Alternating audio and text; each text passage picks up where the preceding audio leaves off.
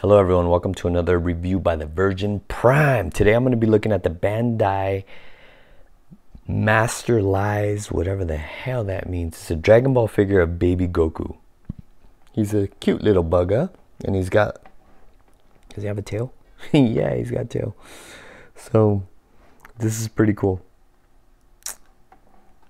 I like doing these reviews the best because they are simple and you just got to take them out of the box and check them out. He's basically like a little statue. I think they're made out of PVC.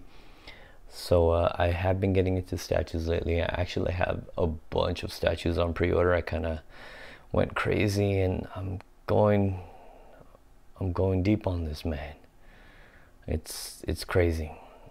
The thing I trip out on the most, if there's any collectors watching, is like, so I started my collection with just buying chug scale, the Transformers that you buy at the dang store, like Walmart or Target or whatever. And then I realized that there's something called Masterpiece, and then I started buying those. And then I said I would only stick with those, and then I started buying the Legend ones because they're like mini masterpieces. And then now I have gone the full way, and now I am buying legit freaking statues from like Sideshow Collectibles and stuff, and now I'm going to start collecting the Batman line and all this crap, and it's just crazy. It's crazy how deep this rabbit hole goes. So you guys watching this, you're watching it for a reason, because you're a collector yourself. So if you haven't gone this deep, just beware, man. It is freaking gonna get expensive, and then you want to get a shelf and to display them in, and they gotta look good too, and oh my goodness, it just never ends. But you know what, God has blessed me, and I am able to do something stupid like this. And I'm trying to redeem myself by making these videos. But anyway, that's beyond the point. Let's check this guy out, because I am excited about this guy. Let's open him up. Little Goku. I am a Dragon Ball fan. I did jump on the bandwagon a little late, but I do like them. They're very cool. They work out and they eat a lot, and just I dig that lifestyle. I try to live it myself a little bit, but let's check him out. Let's open this guy up. Yep, just like I thought, he was just gonna be in one piece. So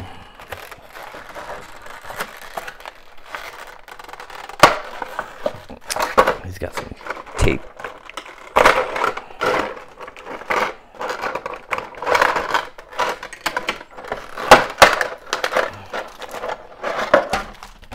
This out of here. Yep, he's one little piece. Best reviews ever. The Transformer ones are a pain in the butt when you gotta transform them. You gotta practice that shit. But here he is. A little bugger. Look at his cool ass hair. It's my next hairstyle. He's on a fart cloud. He's got a little tail. Dude, he looks cool as shit. Yeah, when I saw this one on pre-order at BBTS, I couldn't resist it. I think it was like $50 or something like that, but I just thought it was like really, really cute. And yeah, I like him. He looks cool as shit. They float around in a little cloud. So yeah, look at him. He's cool, not too bad. If you're gonna collect statues, I mean, PVC is gonna be, these little options that you get from Bandai, they're really, really good.